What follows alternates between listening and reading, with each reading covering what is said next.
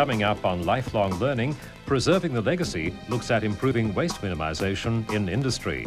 At 7 o'clock, join Mixie the Rabbit for a wonderful morning of children's programs, including Hey Arnold, Thomas the Tank Engine, Teletubbies, Maisie, Johnson and Friends, and Enid Blyton's Enchanted Lands. After Harry McClary and Sesame Street, the Bananas in Pyjamas help Amy find her hidden treasures before play school.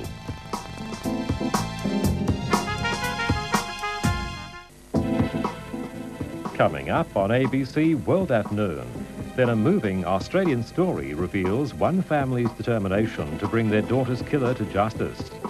Before the Top Floor recalls the emotional reaction to the Fairfax auction. Parliament question time at 2 is from the Senate.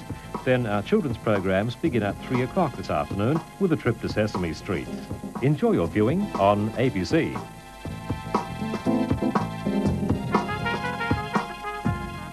Dive school has been almost trouble-free. Jake's 10-metre dive is relatively shallow. Until now.